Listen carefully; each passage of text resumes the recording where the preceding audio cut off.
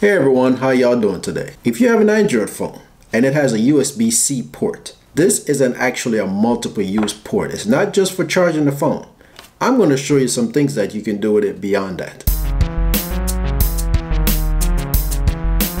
Now this is a SanDisk hard drive right here. It's a very portable hard drive. Actually, it's an SSD drive.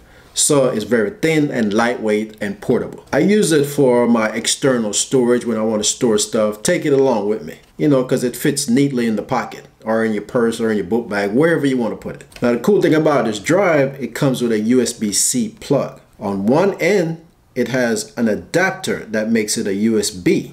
But if I take off that adapter, it becomes a USB-C. Now that it has this end right here, all I have to do is plug it into my phone, and this phone now has an external storage. And I can use this storage to transfer files. But not only that, I might want to add stuff to the phone that I have on an external source, like this hard drive right here. So I can transfer the information into my phone, whether it be a document, music, video, whatever it is, I can transfer it to, and I can transfer it off. Now you have to stroll through your phone and find the file manager app. It might be a different name, but it will be some type of file management app based on who makes your phone. Now once you get into file manager, you're going to see all your stuff. Everything that you have stored on the phone. You're going to see your pictures and your videos and your music all stored in some type of file system. Now mine might not look like yours, but it should look similar somehow. Then you're going to see your internal storage. Then you're going to see your SD card storage. And then you're going to see an external storage that you connect to that port. Now mine shows up as a micro SD card. And let me unplug it to show you what I'm talking about. You see, when I unplug it, now you're down to 2. Once I plug it back in, you're going to see it initialize, and then you're going to see it appeared on the list. So there it is. It says 250 gigs. I know that's the right drive because I know this is a 250 gig hard drive I have connected to the phone right now. So if I click that, I can go in and I can see all the stuff that I had stored on that drive. And then I can add stuff to the drive, or I can take stuff off. But that's a good way of me backing up my phone. If my phone is getting too full, especially the internal storage, I can transfer that stuff off to this external hard drive, and then I'm good to go. Now I have more room on my phone. And it's pretty simple to do. Once you go in there and you want to move something, like I want to move this folder, I can click on it right there. It'll highlight it.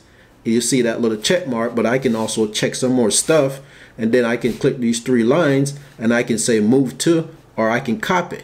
If I move it, I'm moving it off to another drive. So say I want to click move. It's going to say, okay, well, where do you want to put it? So I can say put it on that micro SD card, and it's going to move it over.